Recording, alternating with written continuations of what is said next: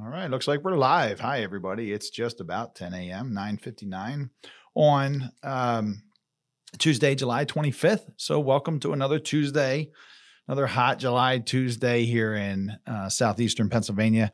I know many of you tune in from other parts of the country, and I know it's much, much hotter where you are, so we don't have it too bad here. All right, I want to just go over the format a little bit. I want to remind you, if you're just joining us on YouTube, to hit the like, subscribe, and notification button. That way that you make sure that you're notified of all new videos.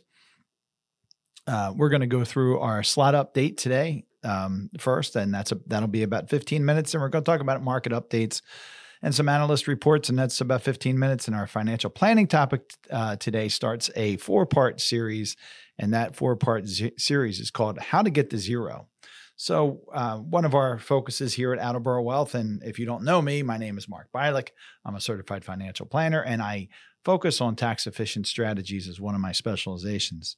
So a lot of tax-efficient strategies has to do with getting people to a much lower or a zero tax bracket in retirement. And people often say, well, how do you get that? How do you get there? I met with some longer term clients a week or two ago, and we were showing them in their plan, their financial plan, how they achieve the zero rate in about 5 years. And they said, geez, we never thought we'd really get there. And it's good to see. It's good to see folks doing that. But people can. Not everybody can, but you might be able to. And we're going to go through the steps that it takes to get there. So in this first step, we're going to talk about Roth contributions and Roth conversions. Roth IRAs and Roth retirement plans are a vital key. It's not the only thing to use to get you there, but it's a vital key item for the tax efficient planning. So we're going to spend some time on that today. And that's probably the largest portion of this segment.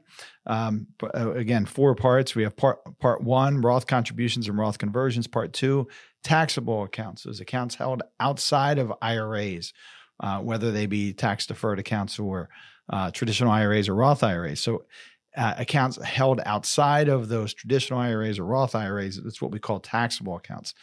Part 3 will be pensions. So these are going to be in subsequent weeks. Part 3 will be pensions. What do you do if you have a pension? How do you handle that? How do you balance between, do I take a lump sum distribution or do I take my lifetime payments, my annuity payments out of the pensions? So we'll go over that. Part 4 is Social Security. What is the taxation of my Social Security? How does it affect my taxes? This will not be a discussion about the best time to take Social Security. That's a whole other topic, and we've covered that before. But we're going to talk about how Social Security all plays into getting to the zero tax. So it's a big, big topic. We're breaking it down over 4 weeks, so we hope you appreciate that. Okay, looks like everything's running well. Okay. I want to, I was off yesterday. If you're a client and you were trying to reach us, you got or reach me in particular, you got an out of office email. And I just wanted to bring it up. I had the pleasure again for the 8th year in a row to ride to the Bend to the Shore bike ride that goes from Center City, Philadelphia to Atlantic City, New Jersey. So I'm not going to spend much time on this. I'm just proud of our team. We have a team called the Bucks Heroes. So we've got about 100 people on the team now. And they're made up of police and fire and EMTs and dispatchers and attorneys and prosecutors and just everybody who really comes together to support our first responders. And the entire charity, the Families Behind the Badge charity based in Philadelphia, raises money for fallen children or family members, raises money for family members of fallen first responders. So we raise over $1 million a year. I think we hit $1.2 million this year collectively, all of us. It's a lot of fun. It's a long, hot ride, right? 65 miles in July. It's always in July. This year was much better and much cooler than last year, so I'm not complaining, but we've got a great group. It's a lot of fun, and I appreciate everybody out there who's supported us. So thank you for that. Let's see here. We're going to talk about some slot updates. So what do I mean by slot updates? These are the updates we get on a regular basis. I get many of these a week from the Ed Slott Group, and these are timely updates.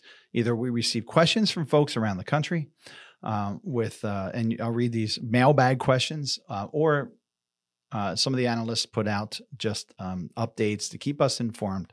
The Ed Slott group is really an education and resource group, and it's the best in the country. I think it's the only one like it in the entire country. As I've told you, there's only about 400 or so of us in the country who are part of this, and I'm proud to be part of that, and I'm proud to be on Ed's board, advisory board as well. So let's start with, and I always share these with you, so let's do that because it's a little easier to read along. Okay, we're going to try something a little different with my panel because I continue to, all right, we're going to switch here. We're going to put me back up here because sometimes I cut something off, but I think it's going to be worse in the bottom left for these purposes. So this first question is backdoor Roth IRAs and beneficiary RMDs. And this is answered by Ian Berger. You all have met Ian before. It's funny, this backdoor Roth IRA, I was just talking to a woman, I think she was from Texas. I think that's where it was last week. And she called, she reached out to us with a question, and she had just read some tax planning books and had saw some of our videos, and she said she's going through all the different things she's changing. And like everyone, she said, geez, I wish I would have heard of this 20 years ago. But she's heard of it now. So that's really great. And so she was talking about all these different ways that she can transfer money, and we're going to talk about it, some of them today, into tax efficient strategies like a Roth IRA, cash value life insurance. And I talked to her about the backdoor Roth contribution. So that's making a non-deductible IRA contribution and immediately converting that money to a Roth IRA. So that's acceptable. The IRS allows it. They did not restrict it in the last changes to the Secure Act, which was a really good win for us. There are some things, of course, to pay attention to. We have a video about that as well. But, even people who are learning about these things forget about these great tools like a backdoor Roth contribution. So let's jump into this. This person writes, I have a question regarding solo 401ks. Does a solo 401k contribution affect the pro rata rule when considering a backdoor Roth IRA? That's James. And the answer is no. 401k assets are disregarded for the pro rata rule on a backdoor Roth. That rule only takes into account traditional IRAs, both pre-tax and after-tax, and SEP and simple IRAs. So the pro rata rule is a complex rule, but if I can put it simply, if you have any money in IRAs that are listed here, so traditional IRAs, SEP, and simple IRAs, it all gets counted together. So if you do a non-deductible IRA contribution into an IRA and let's say you did $7,500, you're over 50 and you want to do $7,500, and you think you can move that directly to a Roth IRA as a conversion. Let's say you earn too much to do a direct Roth contribution. That's why people do these things. If you cannot do a regular contribution directly into a Roth IRA, then you may be able to do what's called a backdoor Roth IRA, where you do a non-deductible contribution and you move that money right over. But you have to be really careful, because if you have existing funds in a traditional IRA, like Ian writes here, a traditional IRA, a SEP, and that's both pre-tax and after-tax, a SEP IRA and simple IRA, then there's a calculation that has to be done to determine how much of that conversion you just did, that $7,500 non-deductible contribution into a traditional IRA, then an immediate conversion into a Roth IRA. There's a calculation that has to be done to tell you how much of that conversion is tax-free and how much of it is taxable. So be careful with that. I know it's confusing, but we have an in-depth video about backdoor Roth IRAs. Next question, Roth contribution, backdoor Roth IRA contributions. The next question, my question is in regard to RMDs under the Secure Act for designated beneficiaries, adult children, inheriting an IRA during the death of a parent. Here's the example. Mom passed away. Let me make sure I'm not cutting us off. Mom passed away at age 61. She had not reached her required beginning date for her own RMDs. I'm down here. Can the adult children let the monies accrue in her inherited IRAs for 10 years and then close the accounts at the end of the 10th year, or must they start taking annual RMD distributions and then close the accounts at the end of the 10th year after the death of the parent? So when this person says close the accounts, he's talking about a full distribution of the account. It's It's not really closing the account, right? You can always keep it open, but you want full distribution of the distribution. So don't let that terminology confuse you. It's full distribution must be done. It's really a final required minimum distribution.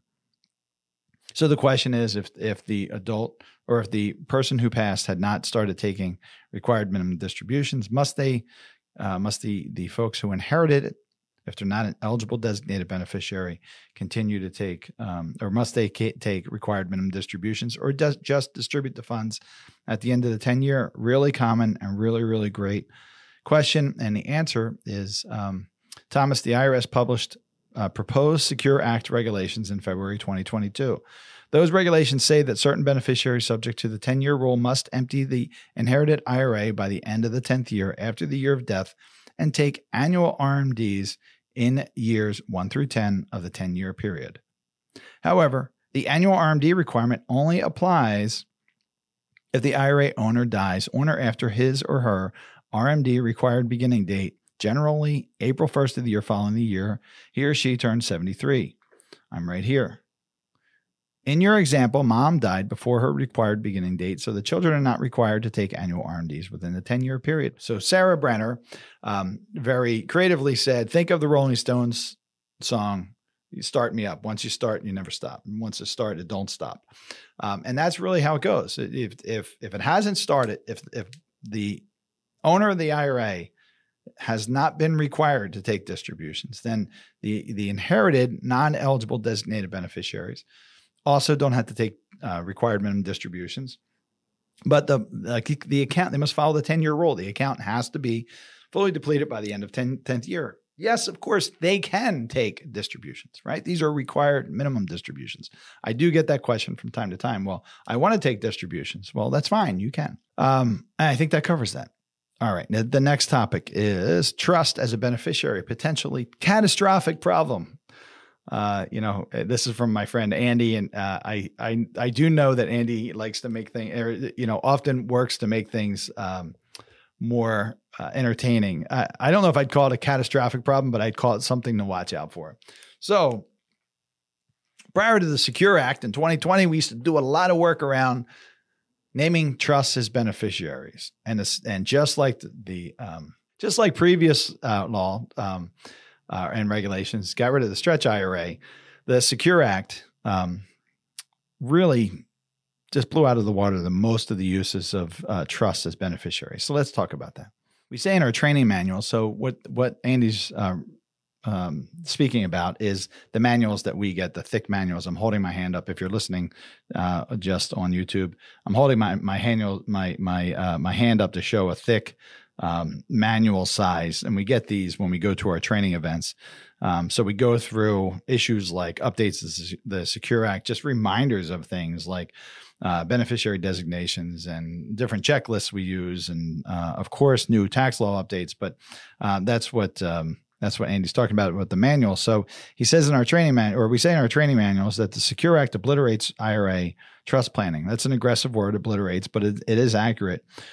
We also shout from the mountaintop that every trust created prior to the Secure Act and named as an IRA beneficiary must be reviewed, potentially rewritten. There are reasons still to have a trust as a beneficiary, or just scrapped altogether. What was a perfectly effective planning strategy a couple of years ago could be totally useless now, and here's why. So here's his example. The year is 2018, 2 years prior to the Secure Act, and all living IRA beneficiaries are still allowed to stretch the annual required minimum distribution. So Andy just answered my question. It wasn't the Tax Cuts and Jobs Act that got rid of the RMD, the stretch option for the RMD. It was the Secure Act. So I should have remembered that, but that's okay. John, age 60, has a $2 million IRA. His wife predeceased him, and his only heir is his son, Billy, age 25. Billy is a terror and has an extreme gambling addiction. John wants to leave his IRA to Billy, but he cannot trust that Billy will be anywhere near responsible with the money. So that's what we call a spendthrift issue, right? Billy is not good with his money. He's got spendthrift issues. So that's a perfectly good reason for a trust. So John decides to name a trust as his IRA beneficiary with Billy as the sole trust beneficiary. The trust language dictates that only RMDs are to be paid to Billy based on Billy's single life expectancy. With a trust as beneficiary, Billy is precluded from invading the account. Robert rests easy knowing he will provide Billy annual income for life while still protecting the $2 million from getting burned down at a casino over a long weekend. Fast forward to 2020, the Secure Act has been passed and stretch RMD payments are eliminated from most beneficiaries other than eligible designated beneficiaries. The 10-year rule is created. John does not update his trust or review any of his estate planning goals. How often should you review those goals, folks? I'm just going to let that be out there, but please, you can type it into your chat. How often should you review your financial plan, including, of course, your goals and objectives? How often? The original trust with its original language remains the beneficiary of John's $2 million IRA, and Billy is still a terror. It is late 2020, and John dies. I'm just pulling this up here. Upon reviewing the IRA beneficiary form, it's determined the trust is the beneficiary. As such, a trust-owned inherited IRA is created with Billy as the beneficiary of the trust. The custodian properly identifies Billy as a non-eligible designated beneficiary and correctly determines the 10-year rule applies. John was only 62 when he died and was not yet taking RMDs. Once it starts, it can't stop, but you also don't have to take distributions. If the person is prior to the required beginning date. Now, this is where it gets interesting with this trust language, because if you inherit the money directly outside of a trust, you have an option of taking distributions, even if you're not in the requirement window for the required minimum distributions. But what about a trust? John was only 62 when he died and was not yet taking RMDs. We're back here again. Consequently, the trust-owned inherited IRA will not have RMDs in years 1 through 9 of the 10-year rule. So they don't have an individual could take distributions, but there are no RMDs if the decedent's IRA or the decedent hadn't reached required beginning date. The now antiquated language of the trust created just 2 years previous dictates that only RMDs are to be paid out of the inherited IRA. That is not uncommon. The custodian and trustee of the trust follow the legal language of the trust precisely as they should. There are no RMDs in year 1 through 9. So for 9 years, the inherited IRA just sits there untouched. But at the end of year 10, the Secure Act dictates that whatever remains in the account must be distributed. This is essentially the final RMD, as I mentioned earlier. Since the trust language says to only pay out RMDs, and since the final payment in year 10 is considered the final RMD, the trust has no choice but to pay a lump sum distribution of the entire inherited IRA to the trust and then distribute those dollars to the trust beneficiary. Had John reviewed the Trust Post-Secure Act, he could have avoided this catastrophic scenario and designated an alternative beneficiary plan. Instead, 10 years after his death, John spins in his grave while multimillionaire Billy, the kid, hoots and hollers all the way to Vegas to see. And he does like to keep it interesting. So, there's a lot of ways that issue could be avoided. This is why you want to review those documents every single year. Review your plan every year. All right. That was really helpful. I hope that was really helpful. Let's talk a little bit about the markets. So, looking at last week, so we had some reporting numbers. So retail sales, the Commerce Department reported that retail sales increased 0.2% last month versus the 0.5% gain expected. So increased less than expected. While the previous month's gain was revised to 0.5% from 0.3. Core retail sales, which exclude autos, gas, building materials, and food service, increased 0.6% over the previous month. So what does this mean? Consumer health has been key to the resilience of the U.S. economy and appears to be continuing. Although it may be softening a bit, this report is not adjusted for inflation, and given the 0.2% gain in consumer price index last month, real retail sales were close to flat. So considering inflation, the retail sales that 0.2 that we expected, that's really month-to-month inflation last year. So the sales were flat for that period of time. So then we looked at housing starts. The housing starts fell 8% month over month, while May's starts were revised lower. Building permits were down 3.7 month over month and down 15.3% year over year. So from this time last year to this report, the building permits were down 15.3%. So what does that mean? Housing starts reversed some of May's surprising gains, suggesting that builders are taking tentative steps forward, but remain cautious in the face of higher interest rates. Of course, builders almost always borrow money to build projects. And as interest rates go up, it gets more expensive and the return on investment is not as attractive. Inventory of homes available to buy continue to be relatively low as a result. We also have an index of leading economic indicators, or the LEI. That fell by 0.7% in June after a 0.6% drop in May, making it the 15th consecutive monthly decline. So for the 6-month period ending June 2023, the index is down 4.2%, which is a steeper rate of decline than the previous 6-month period ended December 2022 of 3.8%. So what does that mean? That indicator continues to point towards a recession and not necessarily a shallow one, so a deeper recession if we're just looking at that indicator, given the length and magnitude of the decline. But the economy continues to push back. We don't want to bet against history, but just because a recession hasn't happened yet doesn't mean it won't. But for now, the bulls, so the folks who think the market's going to continue and to go up and the economy is going to continue to grow rapidly. But for now, the bulls are in charge behind a resilient economy. So what's coming up this week? Well, we got the Fed meeting on tomorrow, Wednesday, and they're expected to raise rates again 1/4 point after pausing last month. So we'll see what happens.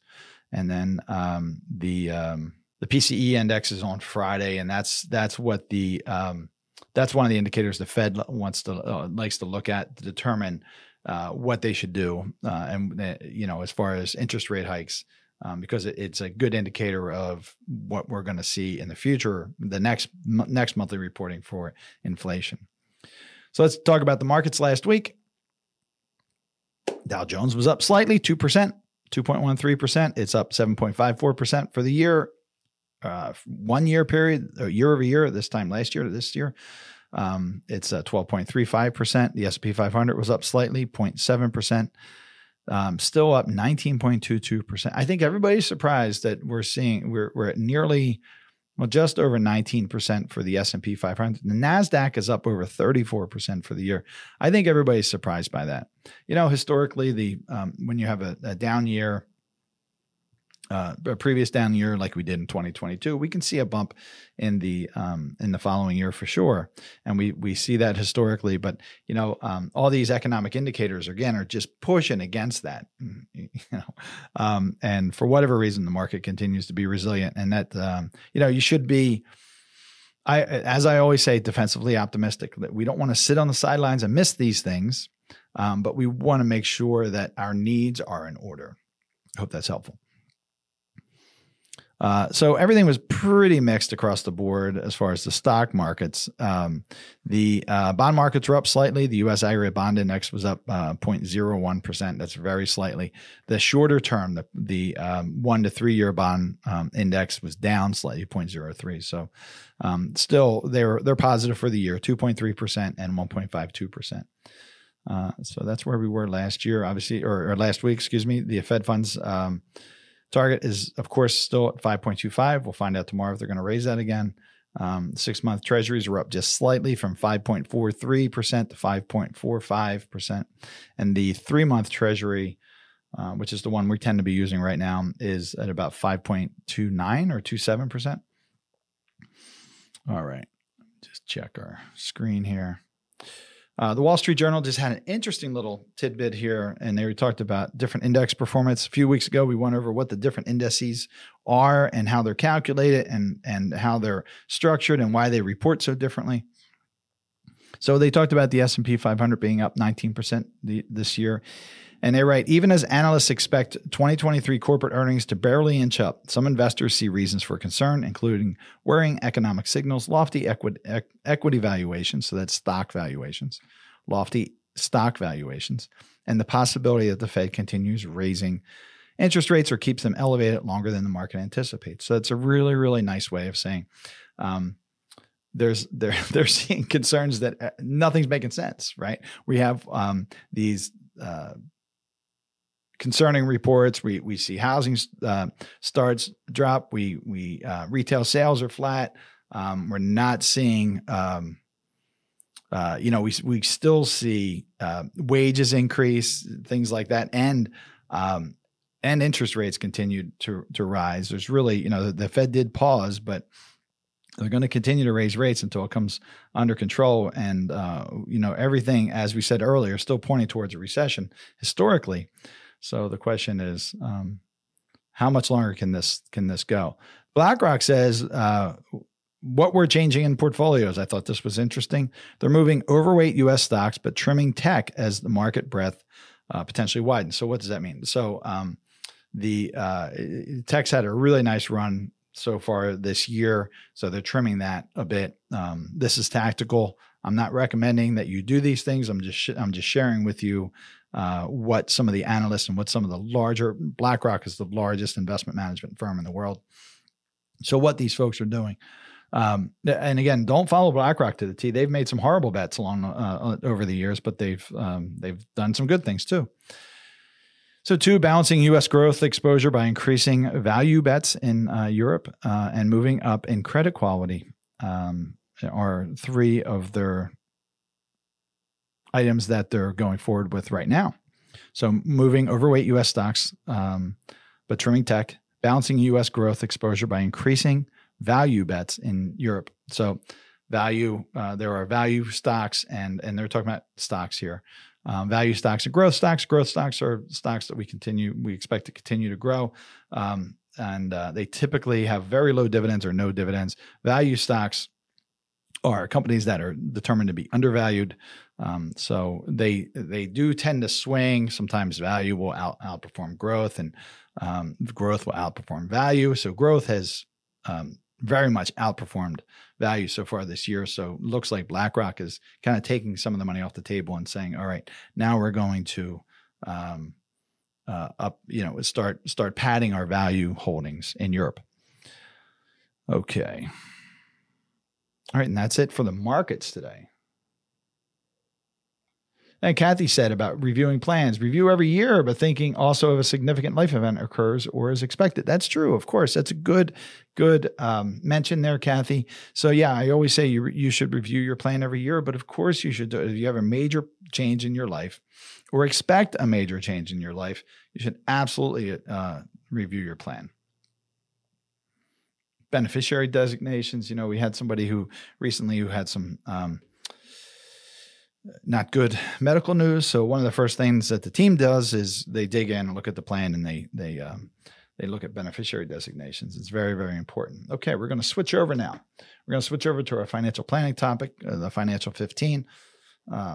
And let me change let's see how this is going to work. I think this is going to work better if I'm down at the bottom left here. But the topic is how to get this zero tax.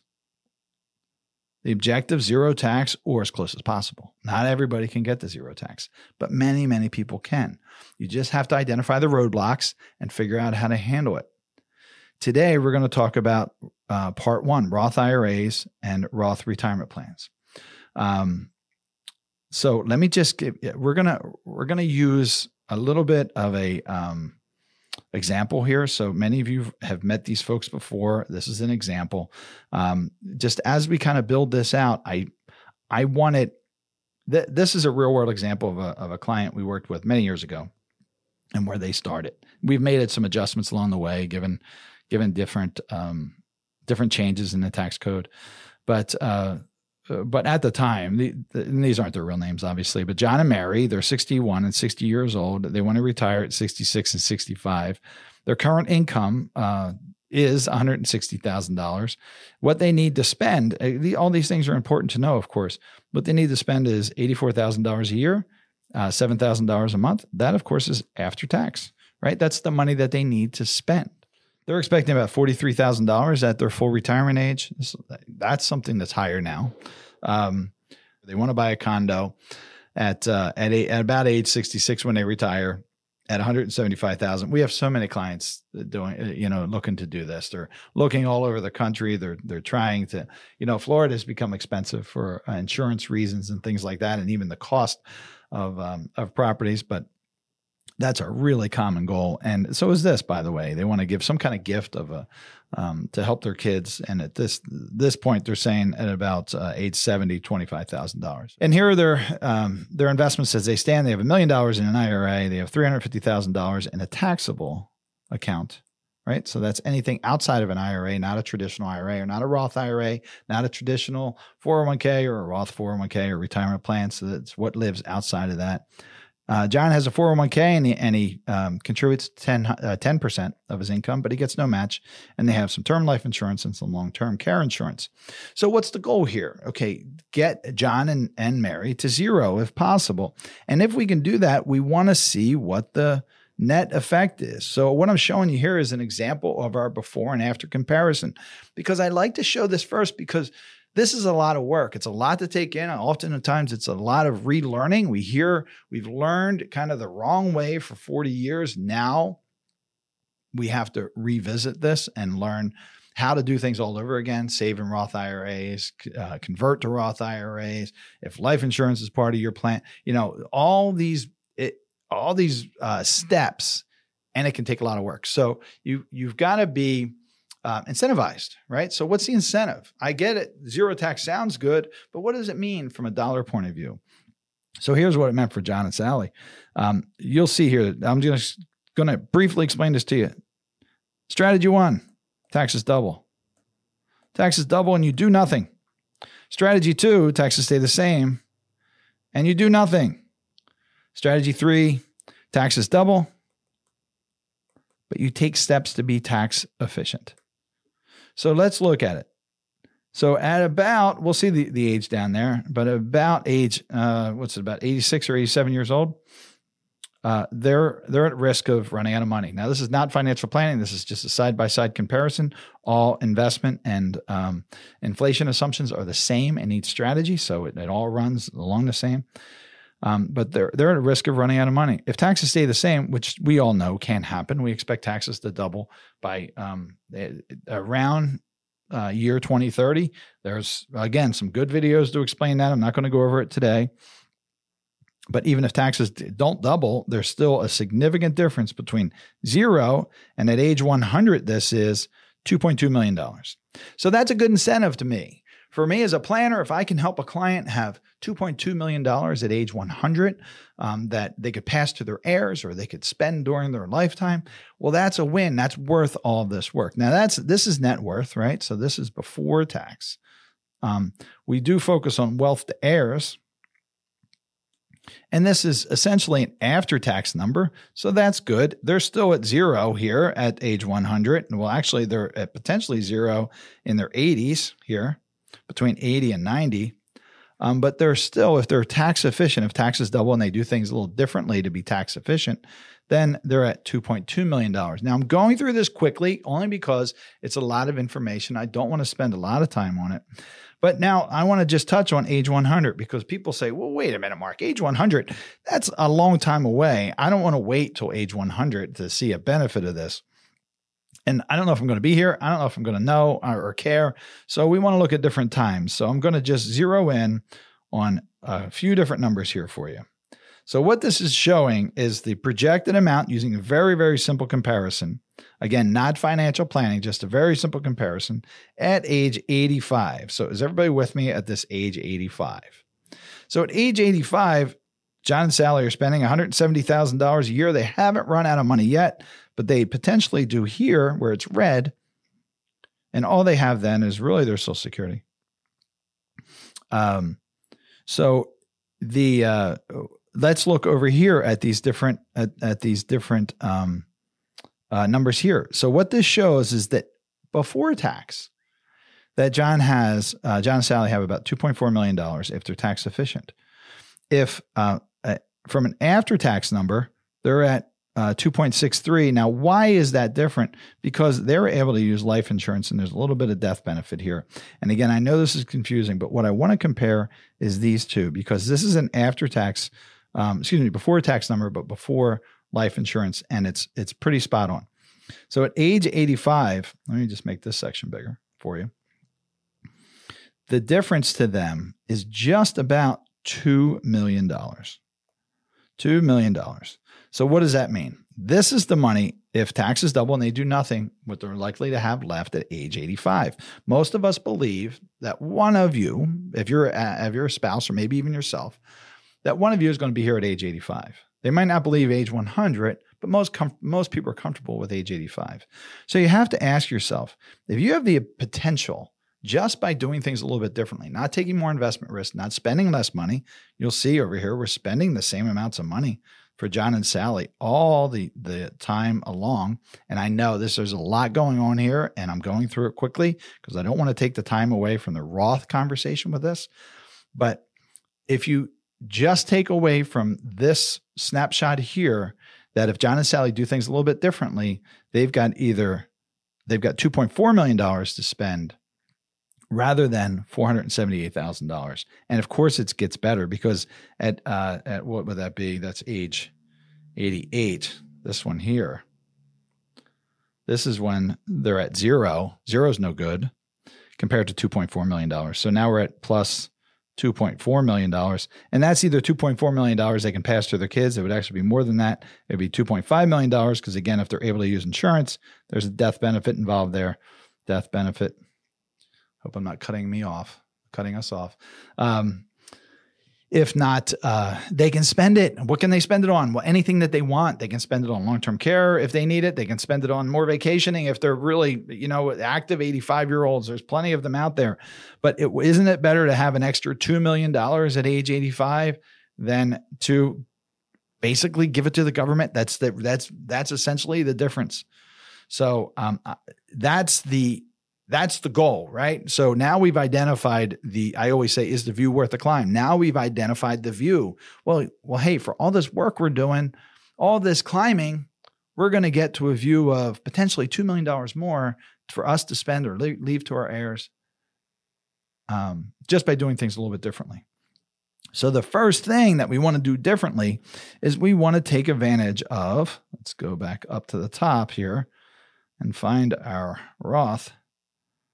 All right, so we know everything that they have there. Oh, here, yeah, I put we use our buckets, right? So these are our taxable buckets. So this is anything that's not in an IRA, not in a traditional IRA, not in a Roth IRA, not in a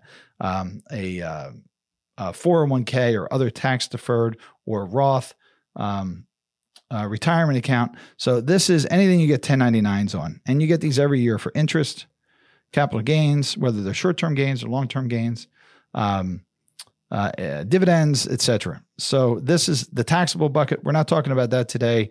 We're talking about tax advantaged and tax free, and we're going to start with Roth because the goal is to identify how much money you can keep in each one of these buckets and fill the rest of it up over here.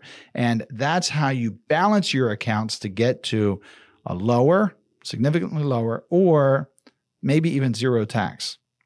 So the first tool we use is Roth.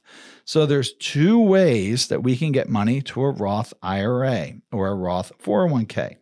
Let's first talk about the benefits. So now I'm going to bring us down here. I'm trying to pay attention not to cut things off. So I'm going to make this larger so you can see it. So the first benefit of a Roth IRA or Roth 401k is after-tax conversions or contributions grow tax-free. So the money has already been taxed. You either tax it at the time of a conversion or you pay tax on it when you contribute to either the 401k or the IRA. So it's already been taxed. Now it grows tax-free in the Roth IRA or Roth 401k. Distributions are tax-free for you and for your heirs. People ask this all the time. Well, I get it that we won't pay tax on it.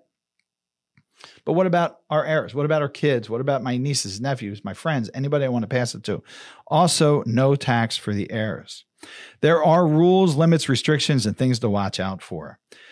Let's start with retirement plans. So let's make this a little larger. I have here retirement plans if employer allows. more and more employers are allowing things like 401ks to have Roths, 403bs to have Roths, 457 plans can have Roths, but they don't have to. They can allow it, but they don't have to. But now I see more and more people having that option, and really it's unusual if they don't. Under the Secure 2.0, so Secure 2.0, which just came about this year, you can now do a simple, a SEP and a simple Roth IRA. That's really, really helpful. So there are plenty of people out there that don't want the complications of a 401k or a 403b plan. Very few people even know what a 457 plan is, but if they're small business owners, they can use a SEP or a simple. I would argue that it's just as easy to use a 401k as it is in a SEP, and you can put more money aside typically, but that's for you to decide. So let's talk about contribution limits. Let me touch on this. So Roth 401k and Roth 403bs under the Secure 2.0, now it allows for the employers to contribute to the Roth option. It used to be that you could contribute, if you had a Roth option, you could contribute 100% of your contribution into the Roth option, but your employer would have to contribute into the traditional side. Now, the new Secure 2.0 says employer can also contribute to the Roth side. So that's good. Very, very few plans have been able to put that into place so far, but I'm sure that they will. There's also a requirement that catch-up contributions for higher earners, that's anyone making over $145,000, those catch-up contributions have to go into a Roth option of a 401k or other retirement plan. Now, what's the benefit of that? That means more employers are going to have to offer this, because if the IRS says if you're going to have catch-up contributions for those folks over 50, right? So folks over 50, greater than 50. Is that right? And greater than $145,000 must go to the Roth option. That means if your employer doesn't have a Roth option, or if you're an employer and you don't have a Roth option and you want to offer catch-up contributions for your employees, your employees are going to want it, you're going to have to establish a Roth 401k. So that's good. So let's talk about contribution limits. So we got this handy dandy chart here. You can grab this chart right from our website. I'm just going to pull our website down here for you. Let me find my mouse. Can't pull it down. All right. Here's our website. So you go to education and resources here. You go to the Ed Slott corner, or what I call the Slott corner. A lot of information about me and Ed here. This section here, download free tax planning materials for 2023. You click here, you put your email address in, and you can download these tables that I'm going to show you. So let's bring this back up here. Use these resources. I have these tables up all the time, as do almost all of our team. So when we're talking about contribution levels, let's focus on it here. Let's talk about first 401ks and 403b plans. Here are the contribution levels for 2023. Your maximum contribution is $22,500 unless you're over 50, and then you can contribute another $7,500.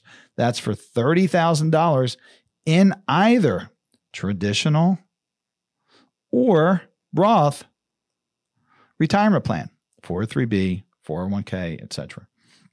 So for 401k, actually just 401ks and 403bs, because the contribution levels are different. So for 2023, $22,500, $7,500. If you're another $7,500 catch up, if you're over 50, and remember, if you make more than $145,000 a year, now this must go into a Roth option. So you can put $30,000 a year into a Roth. And if your spouse also happens to have a Roth 401k option, then he or she can also contribute $30,000 for this year into the Roth. So that is the contribution limits for the 401ks and 403bs. Here's simple IRA contributions if you have a simple plan. For 2023, it's $15,500, and if you're over 50, it's a $3,500 catch-up contribution for a total of $19,000. That's for a simple. And do we have SEPs on here? SEP IRA, there it is. The SEP IRA contribution limit is 25% of up to a maximum $330,000 of compensation. SEPs are a little more confusing. Limited to a maximum annual contribution of $66,000. This limit also applies to KEOs and profit sharing plans. So, folks, you might say, well, wait a minute, Mark, I could put the double amount than I could in more than double an amount what I could into a 401k. But if you're an employer and you have employees, you may or may not want to use a SEP because your matching amount, percentage amount has to be the same for the employees as well. So these can get very expensive. But if if it's just you or maybe you and your spouse, it might be a good option for you, especially now that there's a Roth option. So worth exploring. So talking about contributions, no income limitations with retirement plans other than what you just saw with the SEP IRA. Certainly with the 401k and 403b, no income limitations. So you don't get phased out like you do a Roth IRA. So this is great. You could earn $1 million to $3 million a year and still contribute to your Roth 401k and Roth 403b. So that's a real plus. So we're going to put a star here. So no contribution limits. Conversion options, very, very few. Certainly with 401k plans and 403b plans, still yet to be seen with SEPs and simples. That's a very new rule. So conversion options, sometimes retirement plans will let you convert those funds, but it's usually wrought with all kinds of trips and hazards. You can only do it once. They won't withhold funds. I've only seen very few cases where you can have a schedule of Roth conversions year over year. And that's what we want usually. We want to be able to, going back to, let's find our buckets. Here we go. Typically what we want is we want a schedule of planned Roth conversions year over year until we get to that magic dollar amount that we want. So the first, we want to focus on contributions. Can you contribute to a Roth 401k plan or a Roth 403b plan or a simple or a SEP or a Roth IRA? So can you get money into this bucket via contributions? If you can, that's great. You want to take advantage as much as you can. The second is conversions. And conversions is simply moving money from the tax-deferred bucket to the tax-free bucket. It's actually a distribution that's allowable to go right into the Roth IRA. And what you have to do is pay the tax along the way. All right, so let's zoom in again down here and see where we are. The 5-year rule. We're coming up on the 5-year rule. Watch out for the 5-year rule. The 5-year rule with retirement plans and IRAs say that if your contributions or conversions are not in the plan for at least 5 years, then anything, let me put it another way. You must have at least 5 years in the plan for distributions to be considered tax-free. So the growth will still continue to grow tax-free, but any distributions on that growth would be considered taxable if you're within the 5-year rule. Again, the 5-year rule is confusing. I could spend a lot of time on that. I'm not going to. Just know this. We have a whole other video on that as well. Just know this, that if you're under 59 and a half, there's a lot of things to pay attention to. If you're over 59 and a half, it gets very, very, very much easier. With your 401k plans and 403b plans and other retirement plans, watch your paycheck. Because if you suddenly shift all of your contributions to a Roth option in your retirement plan at work, then you're going to see less money in your paycheck. Why is that? Because you're now now you're paying tax on that money. If you contribute to a traditional 401k plan, $30,000, let's just say, you have less of an effect because the money is not taxed yet. You're going to pay that tax money later on. But as soon as you contribute the $30,000 into a Roth IRA, you have to pay tax on that $30,000. Where does that tax come from? Well, it usually comes out of your withholding and out of your paycheck, and or it should at that point. And you're going to see less money week over week or semi-monthly, however you get paid. So you may want to ease into it just to see the effect on your paycheck, because it's something many people don't think about. They say, wow, I started contributing to my Roth and I didn't realize how much it was going to drop my take home. So watch your paycheck. You just might want to ease into it. If 30,000 is your goal, you might want to do it in increments. Or if 10,000 is your goal, do it in increments. Okay, now let's talk about a Roth IRA. So that was retirement plans, right? Mostly 401ks and 403bs because they're the most popular. But let's talk about Roth IRAs. Well, there are contribution limits. Now let's go to the contribution limits. Again, the handy dandy green forms here. So with the contribution limits with an IRA, traditional IRA, or a Roth IRA in 2023, you can contribute $6,500. There is also a catch-up contribution that can be that if you're over 50, and so 50 plus, and that can take you up to $7,500. Let's make this a little larger.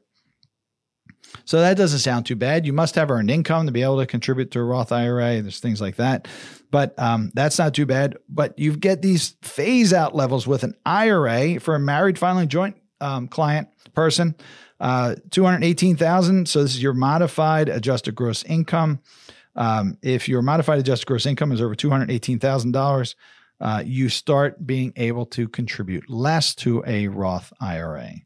That's a phase out. Once you cross over $228,000, then you can't contribute anything to a Roth IRA, just the Roth IRA, not Roth 401ks and 403bs. Remember, there is no income phase outs for retirement plan Roth contributions. If you're a single filer or head of household, that phase out starts at $138,000 to $153,000. And then after that, you can't make any contributions. So that's something to pay attention to watch out for. Let's come back to our list. Conversion options. So we talked about contributions. Conversion options. How about anything goes? Here's the great thing about Roth IRAs and accepting conversions. The IRS says, do what you want. Convert $1,000, convert $1 million. We don't care. Convert it all at once, convert it over 10 years, convert it over 5 years, convert it over 20 years. We don't care. We just want our tax. That's what they want. You figure out how much tax you want to pay and do the conversion. So now you got to go to your handy dandy orange chart here and figure out your taxable income and figure out if you're married filing jointly or if you're a single filer, and you figure out where you're going to land before conversions and where you're going to land after conversions, what your tax rate's going to be. And then you figure out how much tax you're willing to pay to get that money converted and what schedule makes sense for you. Everybody's different. But again, you want to go take it from this tax deferred bucket to the tax-free or tax-advantaged bucket, and usually not in 1 year, but usually over a schedule. And that is driven by many things. And certainly it's driven by where you're going to land with your tax rate. But that's it. Anything goes. It just depends on what's best for you.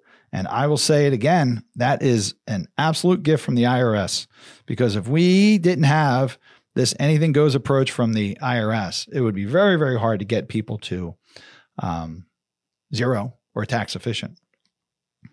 Now, how about the 5-year rule? 5-year rule exists for IRAs as well. Complicated, under 59.5, really, really simple, over 59.5. If you've had any Roth IRA for at least 5 years, any Roth IRA for at least 5 years, then any growth and any distribution of that growth is tax-free. So that's much simpler. Under 59.5, the rules are much more complex for retirement plans and IRAs. But again, we've got a whole video on that. Things to watch out for. Of course, your tax rate. You don't want to go too high. You know, we had people earlier in the year who said, and people get overzealous. I've seen this many, many times. Oh, I read about Roth conversions. I read about tax efficient planning. I jumped right in and converted $1 million last year. Wow, that's probably more than you needed to do. There are cases where that makes sense. But for your average person who's got, I'd say $1 to $3 million in their IRAs, that may not make sense. Even you're probably going up to even a $5 million level. That may not make sense. But So they're probably paying a higher tax than you need to. So watch out for that tax rate. Ideally, we want to take it up to the top of the 22% bracket, and often and many times up to the top of the 24. Sometimes it makes sense to go into the 32. You heard when David McKnight was sitting in the studio here with me on May 16th, I think he said 32% bracket is his least favorite. But hey, it's better than 40 to 45%, which is where we expect most people to be by 2030. So watch out for that tax rate. Watch out for tax credits. If you're expecting a tax credit and if you push your income too high, then you're going to lose that credit. So EV credits are a big thing. You can get up to $7,500. There's prohibitions on how much money you can earn now under the new Secure Act 2.0 to receive that EV credit. But there's other tax credits that you have to watch out for. Capital gains tax rate. You got to watch out for your capital gains tax rate. Yes, capital gains are calculated separately than those tax brackets, those marginal tax brackets, but we have to pay attention to it. Back to our orange. We're right here with our orange bracket. Here are our capital gains rates. You can be taxed. I'm right up here. You can be taxed at, I'm going to make this a little larger, this section, so you can see it. You can be taxed at 0, 15, or 20%, but those gradients of tax are based on your modified adjusted gross income. So you could easily go into 15 if you're doing Roth conversions. You could also easily go into 20 if you convert aggressively. If you have some income and you do some aggressive conversions, and it doesn't end at 0, 15, or 20 because you see these asterisks. There's a 3.8% Medicare surcharge for anybody earning over. It's usually in here. It's $250,000. I believe it's $250,000 for married, filing jointly. And I believe it's $200,000 for single filers, but we'll have to confirm that. But you've got to watch out for the 3.8% surcharge, because now 15% becomes 18.8 and 20 becomes 23.8. And that when you start hitting 23.8, that makes that capital gains tax less efficient, right? Because it's very close to this area here that what we're showing on the right. So you got to watch out on the effect of capital gains tax. You can usually manage capital gains tax unless you're in mutual funds, and it's much, much harder to manage those capital gains tax rates in mutual funds.